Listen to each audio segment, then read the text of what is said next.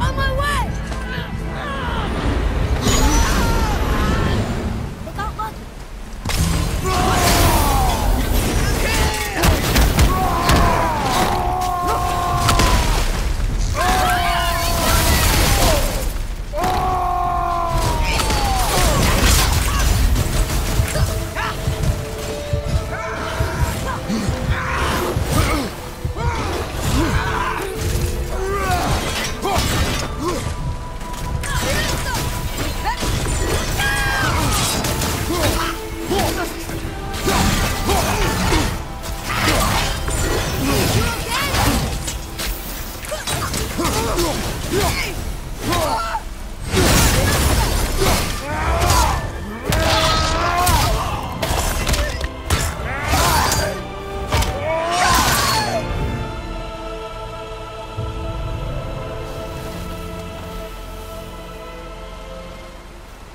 Thank you, friends.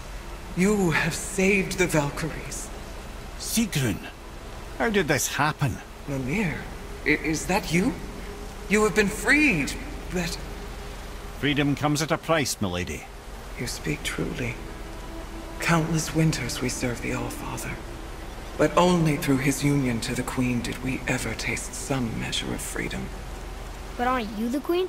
There has only been one Queen of the Valkyries, the goddess Freya. When Odin severed her wings, I served in her absence, but it wasn't enough for the All-Father. He used an archaic piece of magic, corrupting my sisters. I tried to contain the damage by imprisoning them in places where they could cause no harm, but soon I lost myself as well. Sigrun, I'm sorry for being so worthless.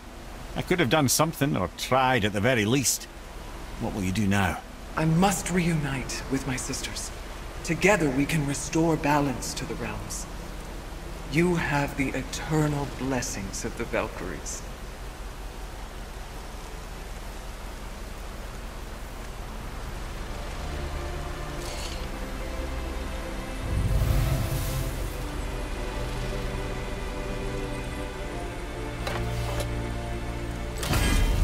Well, we did it, I suppose. You don't sound very happy about it. It's difficult to be happy about anything when you're a reanimated head. I'm grateful we were able to set the Valkyries free. But so much of this could have been avoided, if only... You said it yourself, Head. It does not matter anymore. The past is the past.